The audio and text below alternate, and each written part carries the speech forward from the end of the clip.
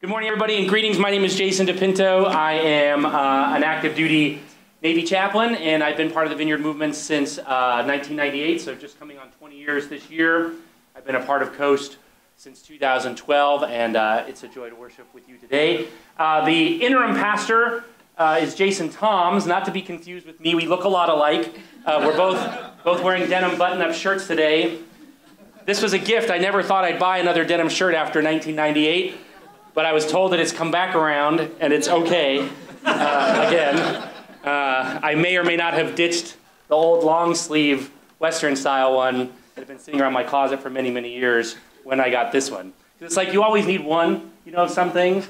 So I sort of thought, well, I just always need a denim shirt, but I was so out of fashion for so long, and now apparently they're back. So, I was asked to speak today by Jason Tom, and honestly, if I was being completely real with you, I was a little bit hesitant. It's been kind of a rough month for me, and I'm sure it's been a rough month for a lot of people, but I wasn't really sure if this was the right week, but I agreed to do it. I've been going through a lot in addition to some of the stuff that we've been going through at the church. Obviously, for those of you who are members here, you know that one of our senior pastors resigned about a month ago in the wake of some difficult revelations that he shared. But our church isn't really alone. If you follow these sorts of things, Willow Creek Community Church, which is one of the biggest churches in the United States, their pastor, now I'm really on. Willow Creek Community Church, their senior pastor, Bill Hybels, also stepped down after some allegations of interactions with his staff. Am I really loud? Okay, I'm just going to talk really quietly. So that's obviously pretty difficult as well. And then a short time after things happened here, one of the other pastors in our area from Grace Vineyard up in Oceanside, he had a stroke. And so he's been dealing with that. He's a friend of mine and one of my mentors. A couple days after that, one of my longtime friends here in San Diego, somebody I've known since I first moved here, he and I would kind of hang out at the gym together and became friends. He's probably mid-40s. He just had a sudden heart attack and passed away. Probably about 2 weeks ago. And then last Friday, I was responding to a home here in San Diego, Coast Guard home, for a member that I've been working with as a chaplain for a few months, and found out that before we were able to arrive, he had died from suicide. And so I spent most of last weekend with his family, and I'm working on that. I have a committal service tomorrow for him. So it's been kind of heavy for me. And of course, if that's not enough, I have 2 graduate finals on Tuesday and Wednesday this week. So that's, that's all right. Just keep me in your prayers. I just found out last night that my sending church in Connecticut, the church I've been a part of, sort of was the church I grew up in the Vineyard, they're going to be transitioning and kind of closing their doors here in the next little while. So that's also kind of emotional. And then I feel myself getting overwhelmed, maybe even a little depressed. Sometimes it feels a little bit like I'm swimming, and the waves kind of come, and I don't quite know where they're coming from, and sometimes they catch me off guard, and I take a mouthful of water, emotionally speaking, and have to kind of fight my way to the surface. But in the middle of all that, I've also had some pretty incredible moments of grace. I've had people reach out to me that I don't even normally talk to all that often, and just say, hey, I was thinking about you. What's new? How you doing?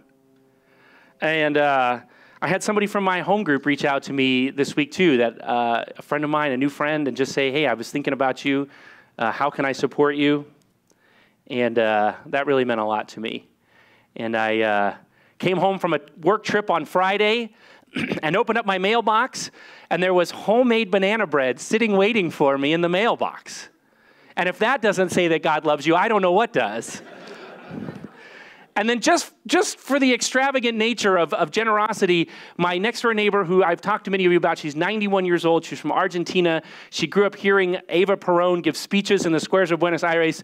She came over to my house at probably 8 o'clock in the morning yesterday with a chocolate cake that she had just made for me because it's going to be my birthday here in a week. And she just was like, I just want to make this for you. So, I feel overwhelmed by the bad things that are happening, but also by just little acts of generosity that have been happening. And I've been reminded over and over again that I don't really have to be everywhere doing everything for everyone all the time. And I think for our church, I I think that's true too. We don't have to be everywhere doing everything for everyone all the time. But as we listen to the voice of God in our lives, and I've been listening to the voice of God in my life, my desire is to be where it matters, when it matters, with what matters. That's one of the things that we say a lot in the chaplain corps is we can't be everywhere, but we need to listen to the voice of God to be where it matters, when it matters, with what matters. And that's what I'm striving to do. And I think in that paradox of feeling overwhelmed and also cared for, maybe there's something of a message for us from the church. They say that some of the most effective sermons are the ones that you preach to yourself, and so this one is for you all and also a little bit for me today. I'd like to invite you to turn in your Bibles to Psalm chapter 3. That's the passage that we're going to look at, our central passage today. Psalms is the central book in the middle of the Bible, so if you have a physical Bible, you open up right to the middle, you'll almost certainly hit Psalms. It's 150 chapters long. For those of us from the Western Church, the Eastern churches, they number things a little bit differently, so it's a little bit different than that. The Psalms are songs. And so what we get are essentially lyrics to songs that were written for all sorts of things, for celebration, for mourning and lament, crying out to God. They're written in verse, so they're kind of written like poetry, and they're a great legacy for us of the way that the church has worshiped throughout Scripture. So I'm going to read Psalm 3 to you today. The words are going to be on the screen. I'm reading from the English Standard Version. If you have your own version, please feel free to read along. So from Psalm chapter 3, a psalm of David when he fled from Absalom, his son. O Lord, how many are my foes?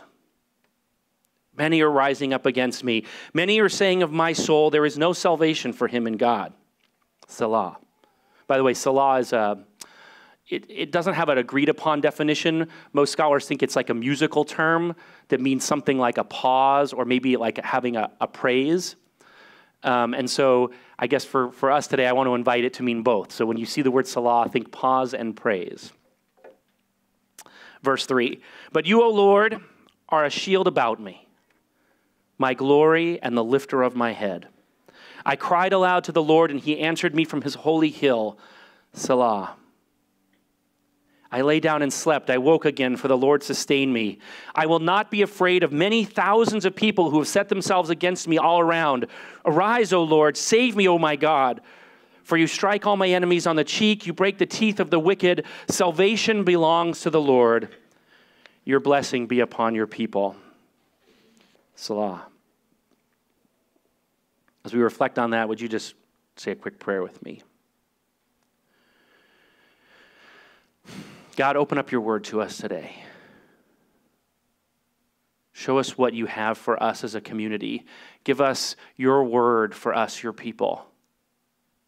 And help us to be a church that's striving to be where it matters, when it matters, with what matters. In Jesus' name, amen. Psalm 3 is an interesting psalm because it's one of only 13 psalms that has that little thing at the top. It's called a superscript. It's actually in the text itself, but it's not a verse. It's got its sort of a separate thing, so it's called a superscript, and it basically gives us some context for when and why this was written. And the events themselves that are described here, Absalom, the son of David, and what's going on here, if you have any interest in reading through them in some more detail, you can find them later. You can read 2 Samuel chapters 15 and 16. You can read the entire story for yourself. But when I see that little superscript, it reminded me that as challenging as things have been for me this month, and they really have, they're probably not as traumatic and humiliating as the events that hit King David when he wrote these lyrics. King David had reigned for decades as one of the most powerful monarchs in this part of the world. And in fact, his military prowess was legendary. He had actually expanded Israel's dominion far beyond their normal borders. If you can see here, the orange part, that's the boundaries of Israel at this time under the unified kingdom. And all the green and even the light green is where David had expanded the dominion of Israel during this time. And so he had, as the king, he had authority. He had authority over life and death. He had authority of the affairs of the nation. He had become very wealthy as a result of being king. The nation had become wealthy. He had a huge estate with his wives and concubines and servants. But then David sinned by taking Bathsheba, who was not his wife, and ordering the death of her husband, Uriah the Hittite. And even though David repented when the prophet Nathan confronted him, that sin set in motion an entire series of devastating consequences. And I was just reminded of how sin sometimes has consequences beyond the grace that is available for all of us. And so David's oldest son, Amnon, he essentially sexually assaulted his sister Tamar, his half-sister. One of the most disturbing passages in Scripture. And then Tamar's brother, Absalom, takes revenge by murdering Amnon. And so Absalom, after the murder, he flees into exile, and he's gone for several years. And eventually he's permitted to return, but because of the pain around that, David refuses to see Absalom for several years, for 2 years after he returns to the kingdom. And, presumably the resentment builds up, and Absalom begins to mingle with the disgruntled factions in the kingdom. And eventually he starts offering himself as a more sympathetic leader for King David. And finally, Absalom pieces together all the alliances he needs for coup d'etat. David gets wind of this, and he realizes that in order to survive, he has to flee the capital with all of his supporters and all of their families. And so his families and his servants, they grab everything they can. They take off east toward the wilderness. David leaves some family members behind to keep the house, and then he basically follows his supporters. And the Bible says that he's weeping and walking barefoot with his head covered in shame. And to add insult to injury, as he's walking along the way, this man named Shimei, who's from the family of King Saul, who is David's predecessor, he comes out and he starts cursing at King David, and he's throwing stones at him. And he's accusing him basically of being completely worthless as a king because of the bloodshed on King David's hands, because of all of his war fighting. It was David's most humiliating, traumatic experience of his entire life. Everything that he had spent his entire life working on had completely unraveled in that time. People that he thought were his allies and friends had abandoned him and had sided with Absalom. Probably the most painful wound and betrayal of all was that this was his son. And I'm sure it brought home to David a lot of his own personal failures as a father. One son was murdered. His daughter had been raped. The murderer had fled and was now leading a coup d'etat against his own family. Life was literally falling apart for David. Now, thankfully, few of us have ever had to experience anything quite like the trauma that David experienced. But we've all had times when we could identify when things just unravel. When they're going along and then everything just starts to fall apart. Maybe you're like me and you've had kind of a series of emotional challenges that just keep hitting one right after another, and they're not connected, but they build up. Maybe you're like some of the people I've been working with lately who thought their job was secure, but maybe all of a sudden it's not as secure as they thought, or they're facing something at work, maybe some kind of allegations or false allegations, and then all of a sudden you're worried about whether or not you can protect or care for your family. Maybe you're like some of the people I've talked to recently who have a child or a close family member that's dealing with addiction, and their life is starting to come off the rails. Maybe they've even accused you of things, and then they're resistant to attempts to talk and reconcile, and all those years of love and sacrifice are starting to fall apart. Maybe you're like one person I met with not that long ago whose marriage seems to be breaking down, and they don't know how to stop it. And everything seemed like it was okay, but all of a sudden there's this turn, and you're not really sure if life is ever going to be the same again. And it just feels like everything is unraveling. So what do we do when life starts to fall apart like that? I think there are a lot of options, but I look to Psalm 3 and I see that in the midst of his life falling apart, King David wrote a psalm. He basically wrote a song. And that's interesting as a reflection on what it means for us when we experience things like that. Now, I was in a band in college. Not my finest moment necessarily, but, I can hear many of you saying in your head, oh, of course you were in a band in college, Jason. I played drums. I wrote songs. In fact, you can see our little CD up there. We weren't that great. All right. But there were some really talented musicians, and we played some gigs around town where I was going to school at the time. And I consider these guys my friends even to this day, even as our lives have gone in very different directions. And it got me thinking, why do so many people start bands at that time in their life, high school, college? Okay, maybe it's delusions of grandeur. That might have been my case. But maybe it's because, especially in those times of life when we're trying to figure out who we are, there's something about music that expresses the core of our hearts better than anything else. That it helps us say the things that we're otherwise having trouble expressing. And I think maybe that's why worship music has always been such an important part of the church's worship together, corporate worship. There's always been music. And of course, in the Vineyard, music has been at the core of who we are as a community of churches together. That we come together and we sing songs about God. And in fact, maybe that's why David is considered a man after God's own heart. You know, we don't know exactly when David wrote the psalm. It doesn't say, but it seems to be happening right as the events are unfolding. If you read the psalm, it's like in the middle of the events. And it might even be when David is literally preparing to go to war against his own son. Verse 5, up there, you can see that it sort of hints that he wrote it after waking up safely after a night's sleep. It says, I laid down and slept, and I woke again, for the Lord sustained me. But it's verse 3 that speaks to my heart. But you, O Lord, are a shield about me, my glory and the lifter of my head. When life falls apart, no matter how badly it falls apart, we experience God's strength. We experience God's peace by laying hold of that truth. You, O Lord, are a shield about me. You're the lifter of my head. So let's look a little bit at the passage. I'm just going to kind of go through it. When David cries out to God in verse 1, it says, O Lord, how many are my foes? That word Lord there, it's not the Hebrew word Adonai. If you're familiar with Hebrew, that means sort of like just Lord or sovereign Lord. It's actually the word Yahweh. It's the personal, covenantal name of God. It's the name of God that's revealed to Moses at the burning bush. And the word Yahweh means something, it's related to the verb to be in Hebrew. So it means something like, I am what I am.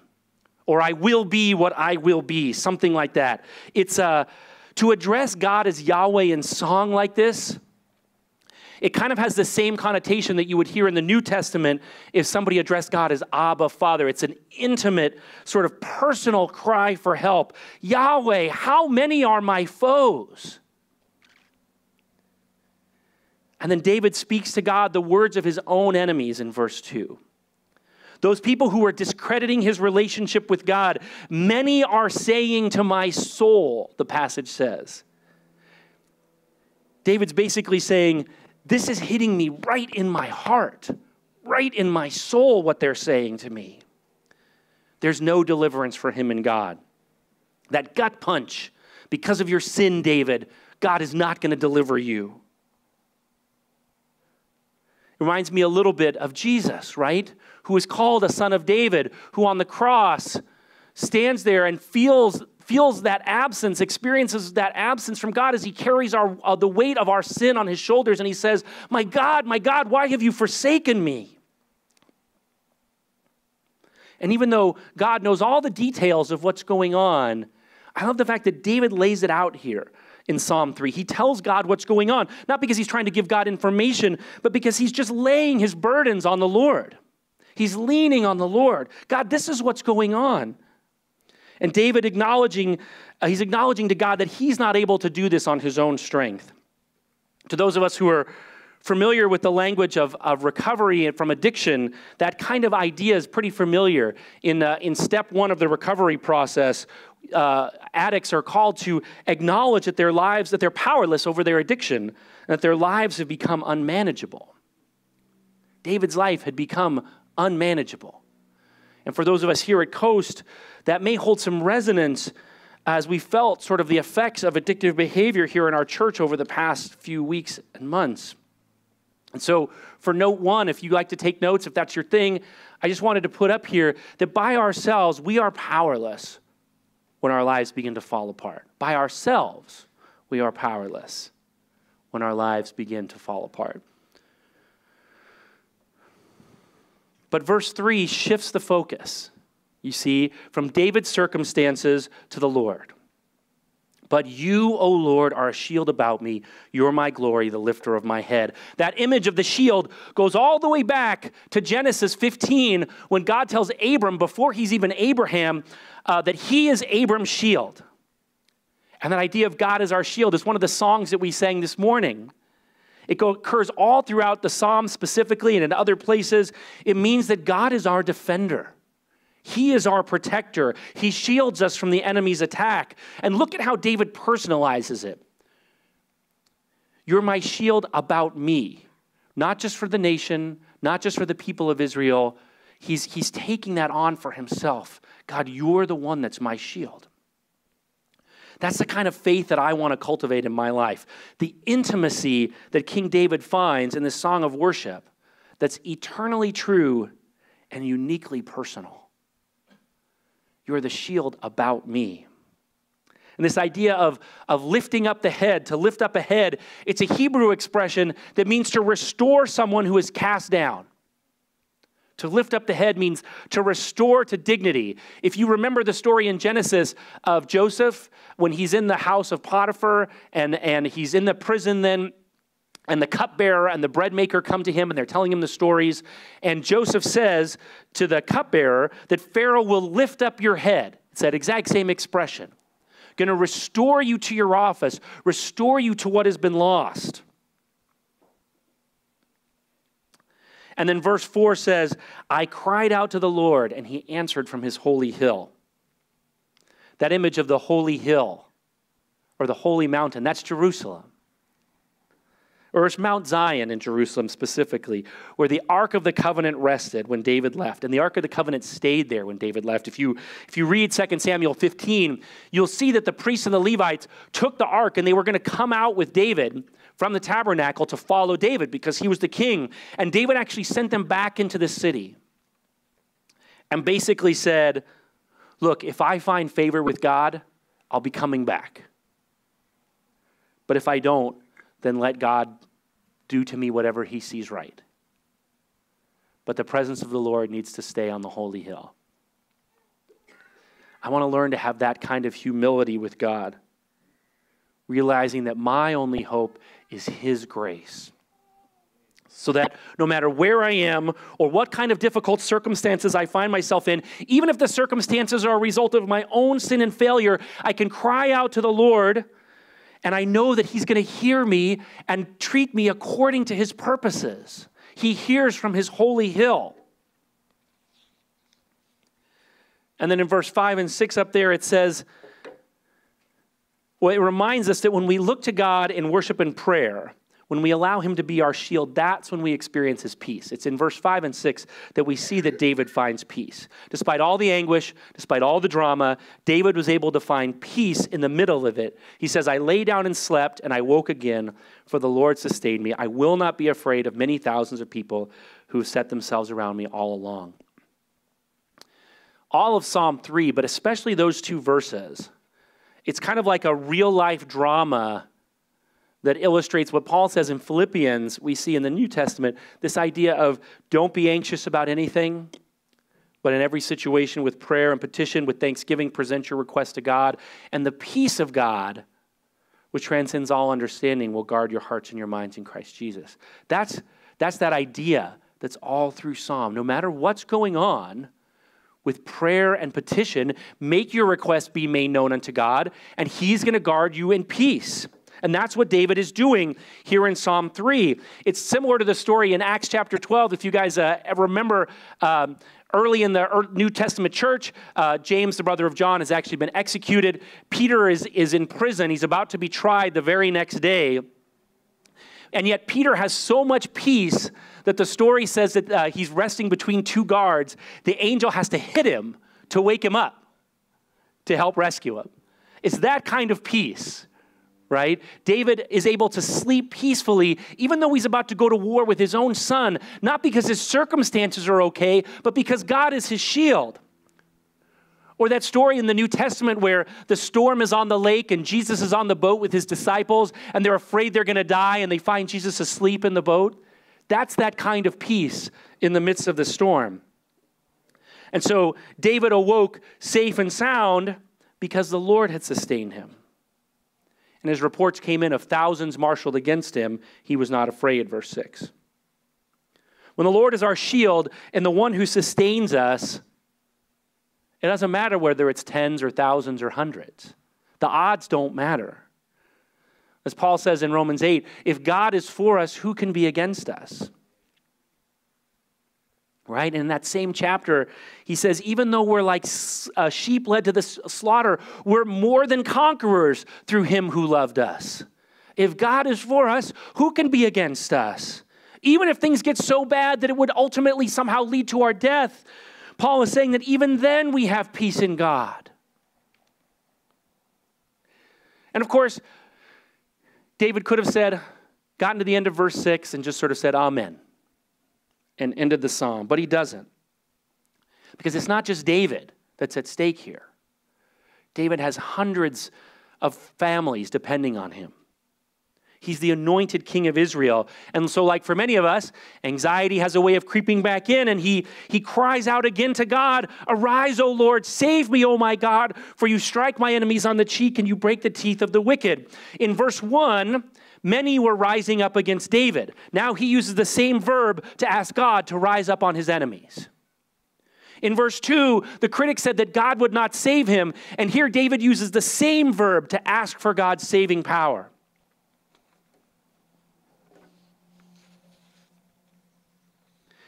David pictures his enemies like animals sort of baring their teeth, ready to devour him.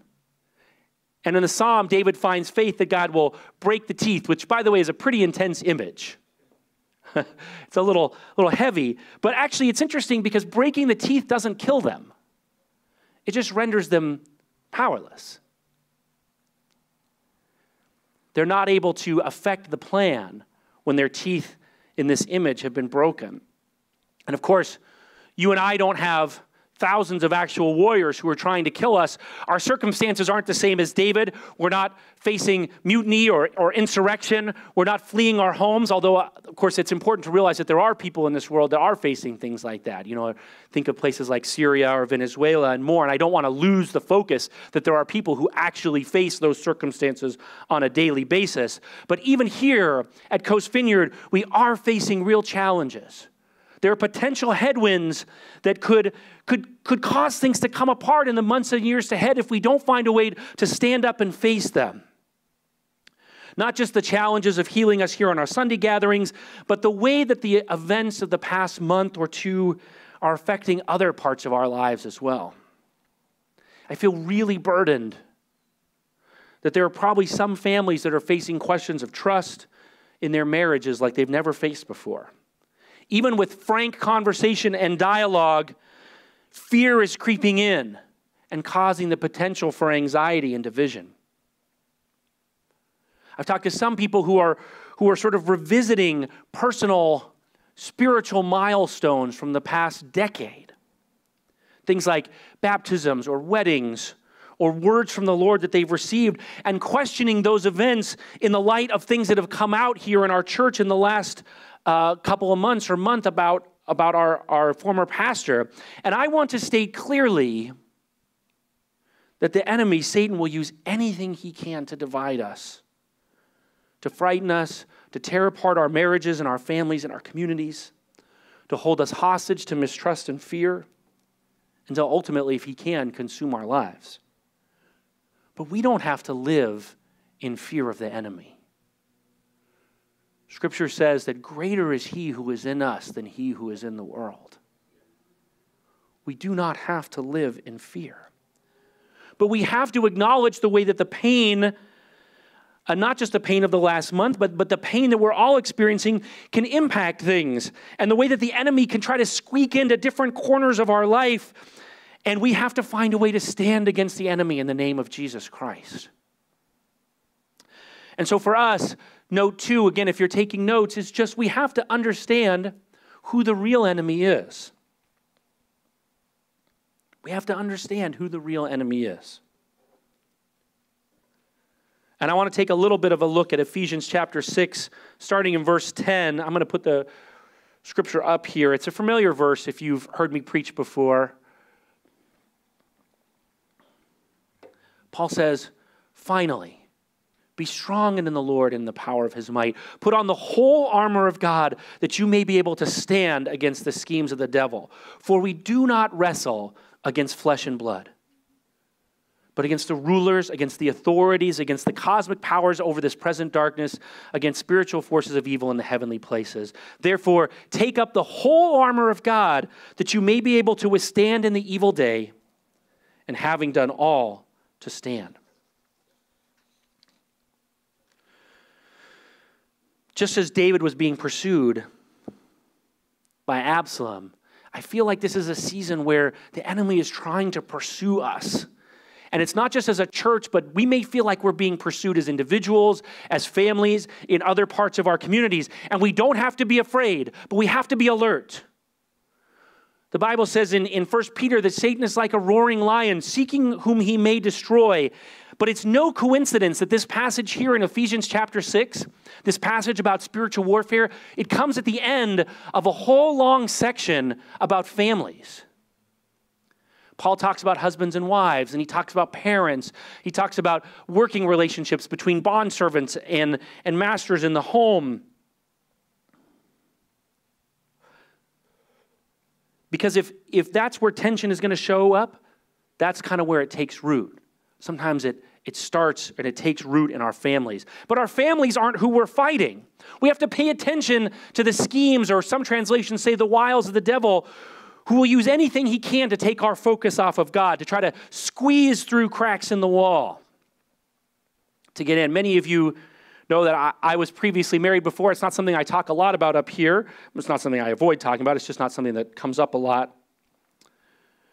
But I felt that occur in my own life, where I saw Satan kind of sneaking in the cracks in my own marriage. And all of a sudden, I turned around and had taken root. And that really eventually ended up resulting in divorce in 2012. And even then, I didn't even exactly know what was going on. In fact, it wasn't until months later when someone came to me with some additional information about things I never knew during the entire marriage, during the entire separation and divorce, that I was able to catch then a different glimpse of what had happened. And in some ways, I had to grieve all over again with that knowledge. So I've been through that process of having to look back and reframe events in the light of new knowledge. And it's painful. It's hard. But even then, I saw God's faithfulness to me. You guys, his presence, his care, his compassion, in the midst of my suffering, I look back and I see God in every step of the way. He knew what was going on in my home, even when I didn't. God knew. And in ways that I can only describe as supernatural, God actually allowed me to get a job with the Navy that took me out of the role of daily ministry for almost a three and a half year period, where I was able to get some help and get counseling and recover from the things that had happened in the marriage through the divorce. And it allowed me to have space to recover and bloom again before I had to then step back into the role of chaplaincy and deal with some of the challenging things that presents. So if you're experiencing that sense of reframing the entire past because of what's happening in the church, I guess I want to say that it's okay to let that process happen. But I want to remind you that God is big enough to handle it. That God is strong enough to take care of that, and that he has been present all along the way. If God is for us, who can be against us? And so, like David, we look to God as our shield and our strength. And that's note 3, if you're following along. We look to Jesus Christ, who took our sins upon himself so that we can stand confident and unashamed at Judgment Day. That's where we put our weight. And we do it through prayer. We do it through worship. We do it through song. We take up the shield through worship and prayer. That is how we take up the shield of God. I just want to look briefly at the second half of that Ephesians passage. Starting in verse 14. It says, stand therefore, having fastened on the belt of truth, and having put on the breastplate of righteousness, and in the shoes for your feet, having put on the readiness given by the gospel of peace, and in all circumstances, take up the shield of faith. Say that, take up the shield of faith. Say that. Take up the shield of faith, with which you can extinguish all the flaming arrows of the evil one. How many arrows? All of them. All of them. And take up the helmet of salvation and the sword of the Spirit, which is the word of God, praying at all times in the Spirit with all prayer and supplication. And to that end, keep alert with all perseverance, making supplication for all the saints. There's so much there, so much we could dive into, but I'm not going to go into it now because I want to finish with Psalm 3. I just want to say a couple of things. We need that. We need the armor of God. We need truth. We need righteousness. We need peace. We desperately need faith and salvation, and we need the word of God. Verse 11 says that you put on the armor of God. And it's this image of constantly putting it on. You know, in a military zone in 2008 and 2009, I was in Afghanistan in a combat zone. You don't leave the wire. Nobody leaves the wire without their armor. Without your gloves, without your helmet, without your goggles, without your flak jacket. Nobody does. And you check each other. You have it? Do you have it? Before anybody leaves the safety of that zone. I know somebody who literally put a sticky note on their door to remind them to not leave the house before they had put on the armor of God through prayer and through worship. And notice how Paul says that we have to pray in the Spirit. We have to be speaking the Holy Spirit's kingdom power in our lives, in our families, in our church. And we have to figure out, what does the kingdom look like for our church now? And in that very last verse, Paul says, we have to be making supplication for all the saints. We got to pray for each other. We need each other right now. As the church, we are the hands and feet of Jesus. And we were reminded a couple of weeks ago that when Christ was resurrected, his scars were still there. Remember, he pointed them out to his disciples when he reappeared? The hands and feet of Jesus are scarred. But we are the hands and feet of Jesus as the church in the world. And we may feel a little extra scarred right now, but we need each other. If you're hurting, but you're able to be here, even if it's just to pray for others, we need you. If you feel like you're doing pretty good and you're ready to lean forward, then we definitely need you. And if you're one of those people that's hurting and you need us, then we want to be there for you. We want to pray for you. We want to care for you in any way that we can. We don't know what the future holds. We don't know what some things are going to look like in the months ahead. We don't know if things are going to need to be paused or adjusted in a different season.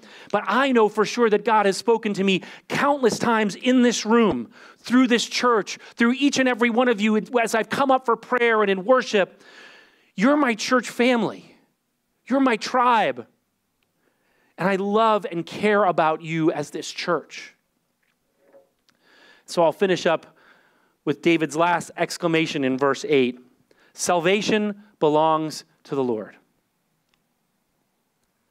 When we read Psalm 3, David reminds us that when we cast ourselves on God alone for deliverance, he gets all the glory and he gets all the praise when he answers our prayer. And his final blessing is, or your final prayer is, your blessing be upon your people. David's not just praying for himself.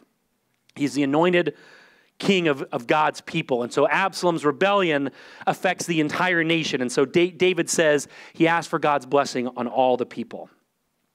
And that's what I want us to do too, to seek God's blessing as Jesus taught us to pray, your kingdom come, your will be done on earth as it is in heaven. If you're like me, it may feel a little bit like the world is falling apart lately. But when it does, reflect on the example that we see from King David in Psalm 3. In truly dark times, acknowledge the powerlessness that we face as individuals when we try to tackle this alone. But understand who the real enemy is. It's not the people. It's evil that will try to tear us apart, and then take up the armor of God. Pray in the light of God's kingdom. Remember that God is greater than Satan, that love is greater than hate, that good is greater than evil. For Scripture says, greater is he who is in you than he who is in the world. When we take up the armor of God, remembering that he's our shield, God is equipping us to be where it matters, when it matters, with what matters for each other, for our city, for our nation, and for the world. If the ministry team and the worship team would come up, please.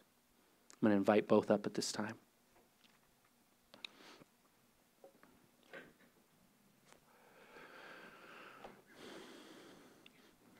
We're going to have a time of worship here in a minute, but I want to at least invite the ministry team to come up because I feel like there have been several real burdens on my heart this week, even in addition to my own challenges.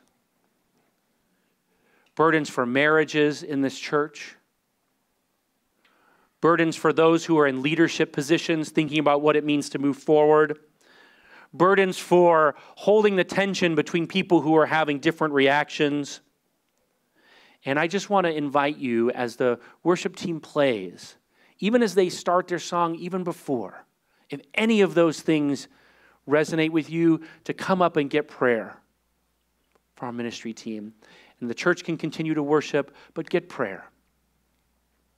We also have a couple of people up here, Jason, Tom, and Abby, who, if you're still trying to process through things, if you still have questions or just want to talk about what's been going on, they're up here. Abby's right here, and Jason's on the end, and you can come up and you can talk with them.